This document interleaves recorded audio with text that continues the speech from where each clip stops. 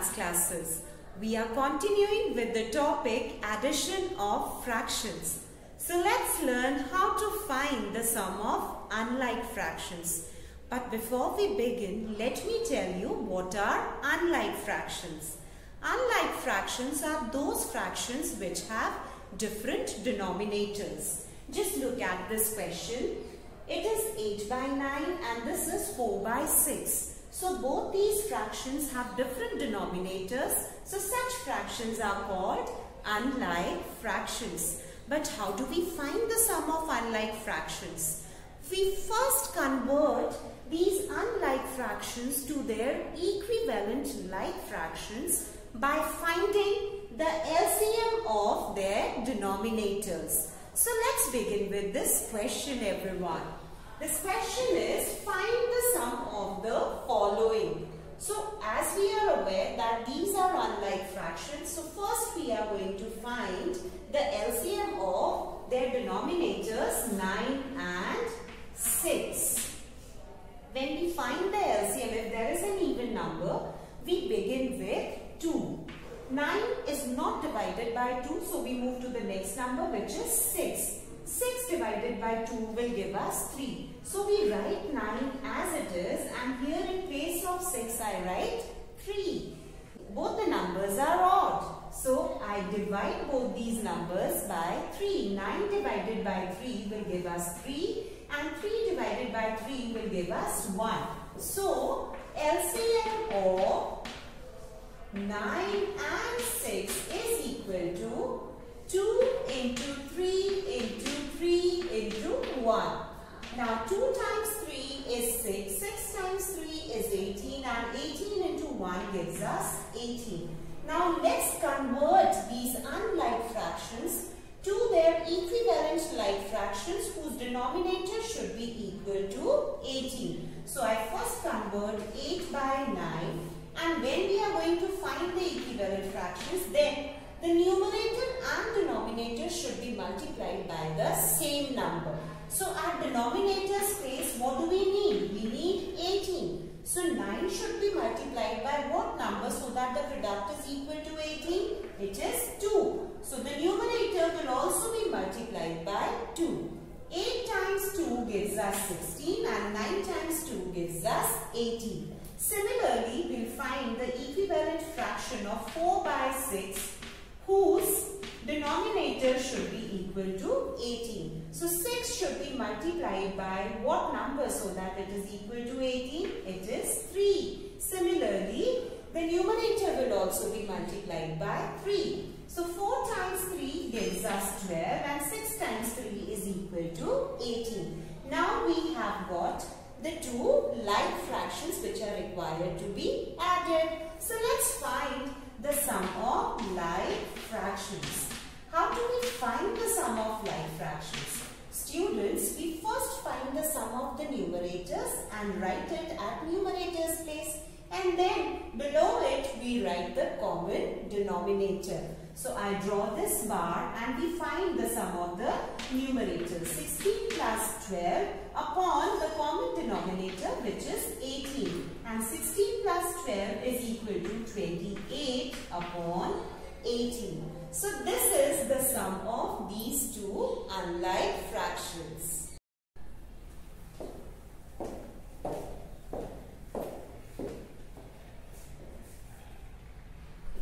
In part B, we are asked to find the sum of 1 by 2, 2 by 3 and 3 by 4. And what do we observe? That all these are unlike fractions. So we first have to find the LCM of 2, 3 and 4. So let's do the calculations. I write here 2, 3 and 4.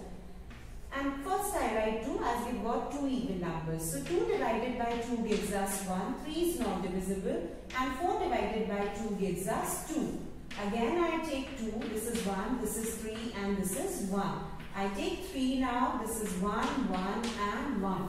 So LCM of 2, 3 and 4 is equal to 2 into 2 into 3, which is equal to 12. So let's convert this fraction 1 by 2 in equivalent like fraction so that the denominator is equal to 12. 2 should be multiplied by what number so that it is equal to 12? 2 times 6 will give us 12. So the numerator should also be multiplied by 6. So 1 times 6 is equal to 6 and 2 into 6 gives us 12.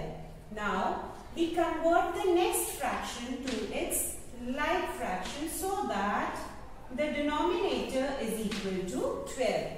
3 times 4 will give us 12. So the numerator should also be multiplied by 4. 2 times 4 is equal to 8. So the fraction is 8 by 12. I convert 3 by 4 also to its equivalent fraction whose denominator is equal to 12.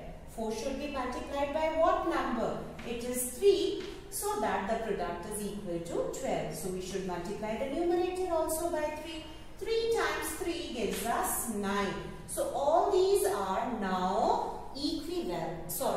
All these are now like fractions. So let's find their sum. 6 by 12 plus 8 by 12 plus 9 by 12. What do? We write the common denominator at the denominator's place, and here at numerator's place we are going to find the sum. So 6 plus 8 plus 9 will be equal to what? 6 plus 8 is 14. 14 plus 9 is equal to 23 by 12. This is your answer. In C part, we are finding the sum of 4 by 6 plus 5 by 8 plus 2, which is a whole number. So we can express it in the form of a fraction as 2 by 1. So what do we observe? All these have different denominators. That is why they are unlike fractions. So let's find the LCM of 6, 8 and 1. We'll do the calculations here on the side and we begin with 2. 6 divided by 2 gives us 3. 8 divided by 2 gives us 4 and this is 1. Again I take 2. This is 3. This is 2. This is 1. Again I take 2. This is 3. This is 1. This is 1. And here I take 3 now. 1, 1 and 1. So the LCM of 6, 8 and 1 is equal to 2 into 2 into 2 into 3. So 2 times 2 is equal to 4. 4 times 2 is equal to 8 and 8 times 3 gives us 24. Now let's convert each of these fractions to their like fractions whose denominator should be equal to 24. So I start with the first one, which is 4 by 6. Now 6 should be multiplied by what number so that the denominator is equal to 24? It is 4. So the numerator will also be multiplied by 4. 4 times 4 gives us 16 and 6 times 4 gives us 24. Let's convert the next fraction now. It is 5 by 8.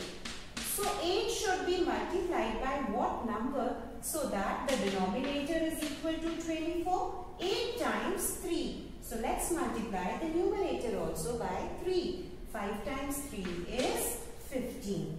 Now we convert the last one, which is 2 by 1. So 1 should be multiplied by what number so that the denominator is equal to 24? So it should be multiplied by 24 only. And 2 should also be multiplied by 24. Now 2 times 24 gives us 48. So let's find the sum of these like fractions now. It is 16 by 24 plus 15 by 24 plus 48 by 24. So what do? At the denominator's place, we write the common denominator, which is 24. Now we find the sum of the numerators. 16 plus 15 plus 48. 16 plus 15 is equal to 31. 31 plus 48 will give us 79 by 24. So what do you observe? In first part and second part as well as in the third part, we got the sum. If you want, you can convert them to mixed fractions also. I hope you all would have understood by now how to find the sum of unlike fractions. So bye-bye.